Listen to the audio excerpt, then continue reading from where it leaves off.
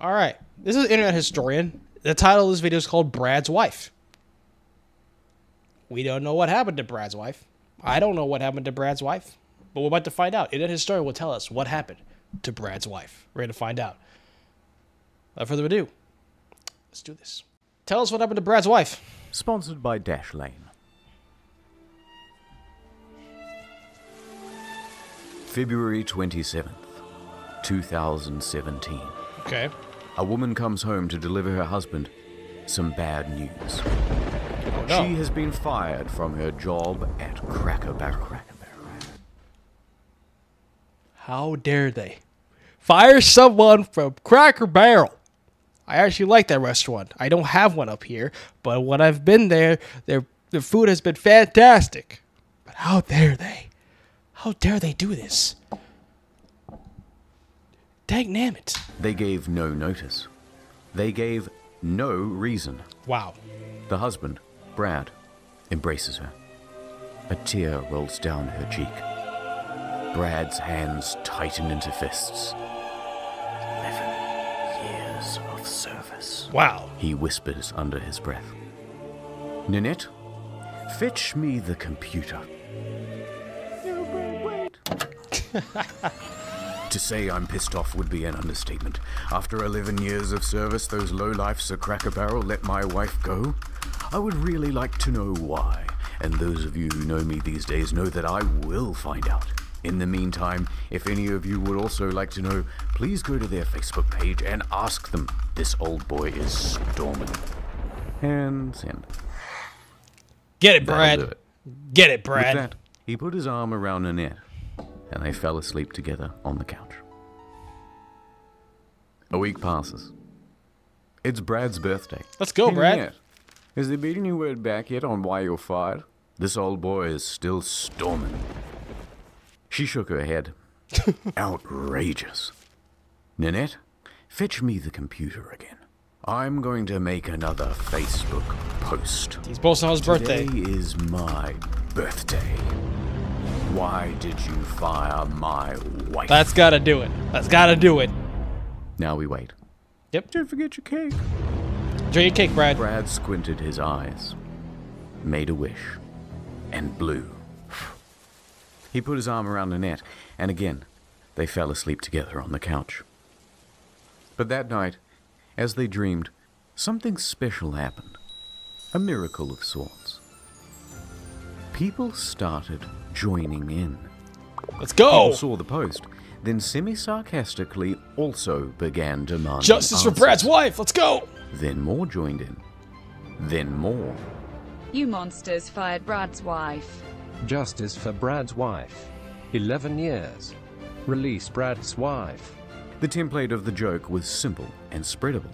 Promoting desserts, are we? Brad's wife used to love desserts. New item on the menu. Brad's wife would have made it twice as good. Today we remember 9/11. Brad's wife used to love 9. It spread from their Of course you'd make that joke. Facebook to their Twitter to their Instagram to all of their social media platforms. But this wasn't your usual raid by 4chan. This was something different. An army of mostly boomers putting Cracker over the barrel. It was the mums and dads of middle America leading the charge. And Brad was there as the standard bearer. He embraced the meme. Why did you fire my wife? Get him, Brad. Please share, he demanded. Soon there was nothing that Cracker Barrel could post that wouldn't immediately be turned into a discussion about the plight of poor Nanette. So this is what happens, man. When you don't explain why you fire someone and you post it, here you go. All right, Cracker Barrel. You got to explain this.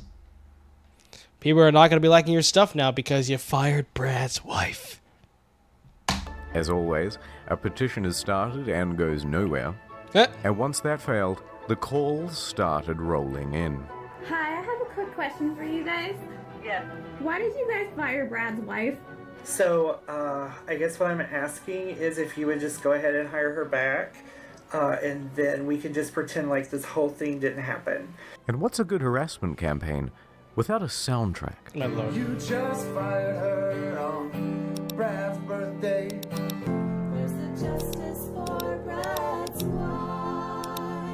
If you wanna have your breakfast made. But this was just the beginning. Other companies saw this meme and decided to add fuel to the fire. Bruh. On social media, they were posting about Brad's wife. In IRL, they were putting up signs promoting Brad's wife. And that prompted the news to get involved. More teens are having Huh? Coverage from What? No, man. This is about Brad's wife getting a job. People magazine, The Mirror, Washington Post, Fortune, and many, many, many more. Wow. That's when things really started to spread out into the streets. People made posters, signs, and t-shirts. And they even started visiting the restaurant just to ask about Brad's wife. Who's Brad? Well, Brad's not important, but his wife, they fired her after 11 years of service. I don't know what you're talking about. After 11 years. On his birthday. I heard about that. That was terrible. Yeah, and now there's a wait time in here. How long? Oh, it's a long time. Because Brad's wife isn't here.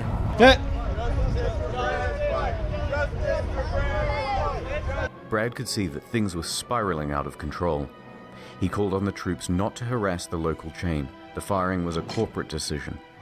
Good morning. I still have not heard from said company, but I would like everyone to remember that some very good people work for them. So if you want answers, please direct questions to the Home Office.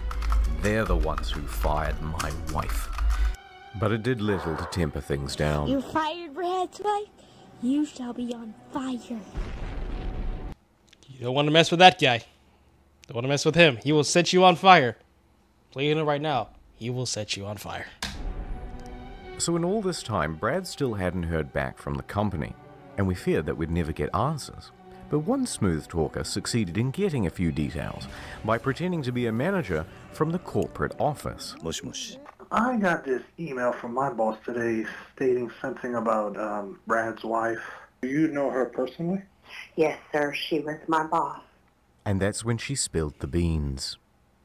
I think it was, she was kind of a softie, sir. Now, from here, we could have just called it a day. They fired her because she was way too soft to be a manager. Can't be nice in a corporate chain, apparently. But here's the thing about boomer humor. They don't know how to let a joke go. Once something is funny, it remains funny to them for years. And that doesn't spell good news for Cracker Barrel's social media. So, that's what the future holds for Cracker Barrel. Years more of hashtag Brad's wife. But what about for poor Nanette? Well, there's good news. It turns out that a lot of those offers by other businesses to hire Brad's wife weren't entirely sarcastic. 11 years of service? Come on in for an interview. Dozens and dozens of real offers started rolling in. That's good, though. Suddenly, Brad's wife had her pick, and she could work pretty much anywhere she wanted. And that, roughly speaking, is where the story ends. You can still visit Cracker Barrel today, and the top comment will still be some dumb shit about firing Brad's wife. But that doesn't matter, because better than an answer, Brad got his wife a new job, and this old boy could finally rest. The storm had passed. Well, there you go. You know, you found a good ending out of it. Ad time. You go to log into your internet banking. I think I'm good on that. Well, there you go. You get a solid ending for it. You know, despite the fact that they wouldn't explain why they fired her and everything. You know, it turned this massive campaign of like, why'd you fire Brad's wife? But she ended up getting a new job. So I would say that's a win-win for them. So anyway, thank you all so much for watching. See you guys next time. Peace.